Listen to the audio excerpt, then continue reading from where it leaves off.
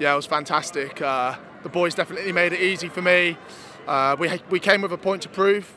We know we haven't been where we want to, and I feel like it's been a long time coming, this performance. Defence was fantastic. It just sort of everything slotted in together, and yeah, over the moon to get back on the pitch.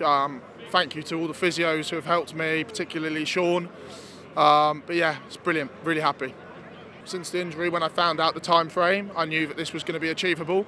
It happened the week before big game, so obviously the rescheduling worked slightly in my favour to be able to come and play here at Twickenham with the big crowd. It's special, so I'm really pleased I didn't miss that and got to do that. But yeah, I mean, it was something which I was looking forward to, definitely. Marcus is obviously special. He comes back and he makes a massive difference, and along with March and the other boys as well, you know, it really picks us up.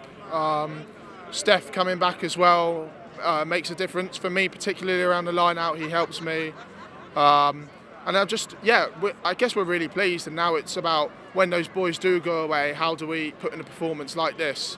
Because we can't be relying on them. As fantastic as they are, we've got to be able to put performances like this together without them.